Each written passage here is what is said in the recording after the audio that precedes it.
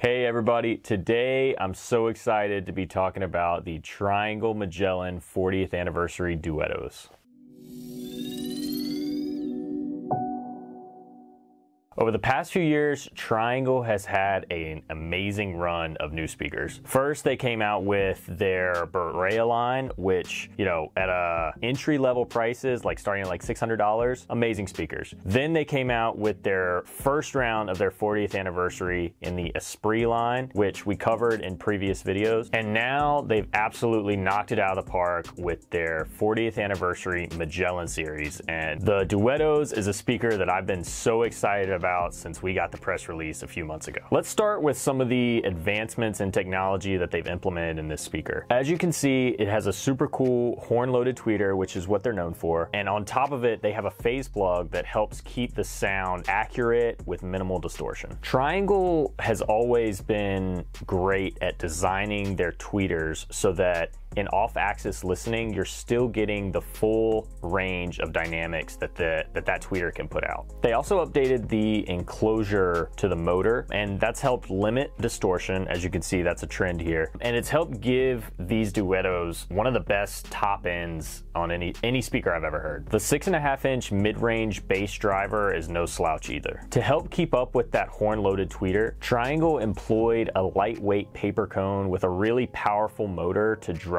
that woofer, and that produces frequencies down below 40 hertz. Triangle also used new heat sinks to help make sure that the woofer and tweeter can perform at their best, even after they've been playing for hours at a time. Another cool thing that we love is that throughout the internal wiring and the crossover network, Triangle partnered with AudioQuest to use their cabling throughout the whole speaker. So from the power outlet all the way to the tweeter and bass driver, you can have an entirely AudioQuest wired system. Look, we always say the new technologies are important, but the most important thing is the sonics, except maybe how great these speakers look, because I'm telling you, I think this is the best looking speaker I've ever seen. But seriously, from a sound point of view, these speakers do not disappoint. The Triangle house sound is known for amazing dynamics, and even though the Duetto is a monitor, their range is really, really good. When I sat down to listen to these, I played this song that I had heard a while back called Blacktop by the Yeah Yeah Yeahs. It has a female lead sing and a lot of synthesized bass and some really amazing highs and deep lows. But what I was focused on was how did that female lead singer sound in the room, and it was absolutely crystal clear. Let's hear how the Yeah Yeah Yeahs sound on the Duettos.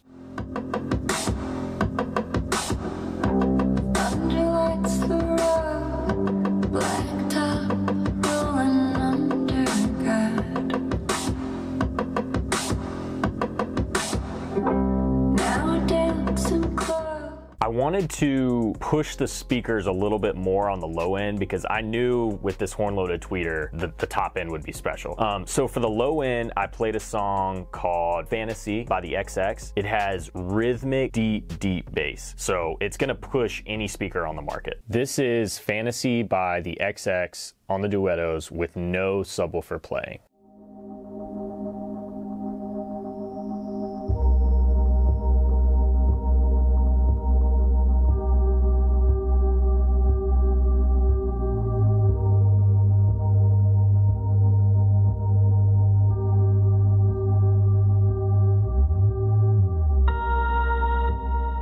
There's a lot of low-end rhythmic bass in this song, and the Duettos did an excellent job really filling like our medium-sized listening room. I was really impressed with the response that they gave. It seemed like there was pretty deep bass, but they didn't let it get out of hand, which sometimes you see when speakers receive a signal that they just can't replicate, the bass gets kind of sloppy. I think that the Duettos did an excellent job maintaining their control. I also wanted to get a measure of balance from the system. So I wanted to play a really well-recorded track that I know well, and I played Ray Brown's Cry Me a River off the album Solar Energy. Listen closely to the piano here on Ray Brown's Cry Me a River.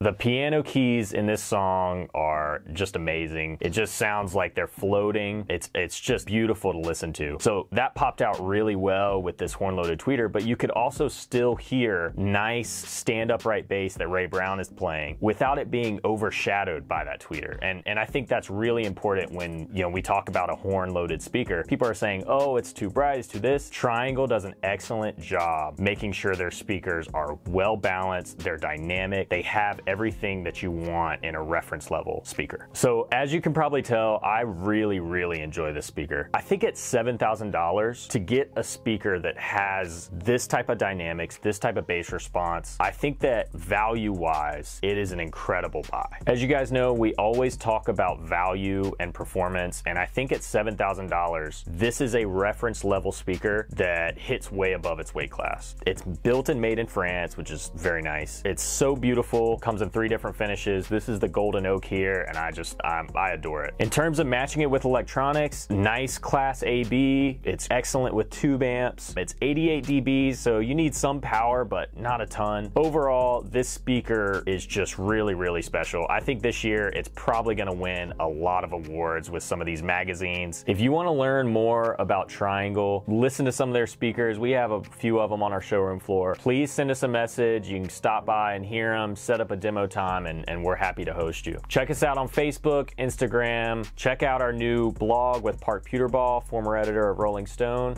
We'll see you next time.